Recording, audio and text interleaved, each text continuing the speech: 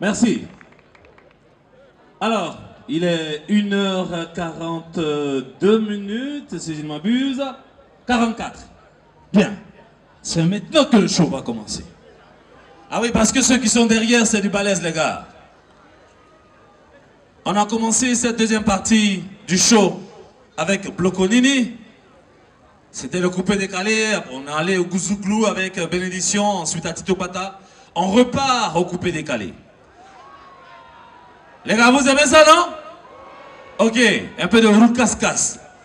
Mais c'est du coupé décalé spécial, mesdames et messieurs.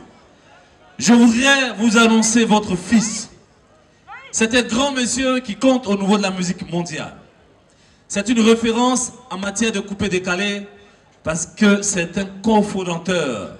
Il fait partie de ceux qui ont initié ce mouvement en France au même instant que les Molars, Feu Douksaga, Borosangui et tous les autres. Il était là.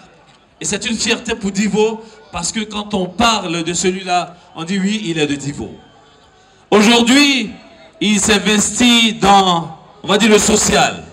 Il a commencé à récompenser les meilleurs élèves, les meilleurs des lycées, collèges à Abidjan. Et depuis quelque temps, il fait le tour d'Abidjan. Et c'est vraiment quelque chose d'important. Ça s'appelle le Warabatour. Mesdames et messieurs, c'est un grand, c'est un bon sapeur. Il est beau, il est mignon, bon danseur, bon chanteur. Mesdames et messieurs, accueillez Abou Nidal de Genève. Abou Nidal. Abou Nidal.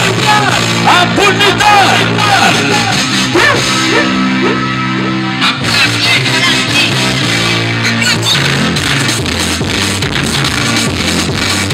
Abou Nidal. Il arrive, la spéciale.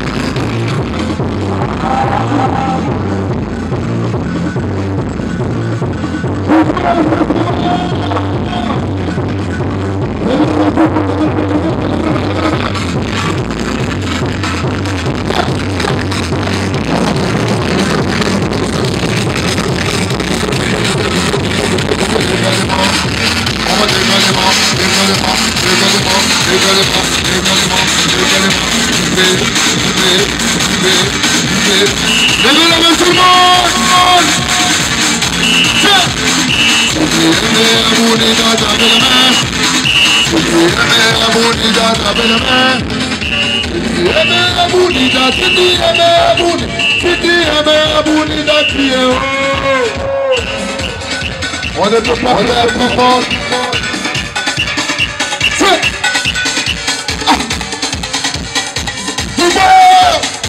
Est-ce que ça va? Levez la main.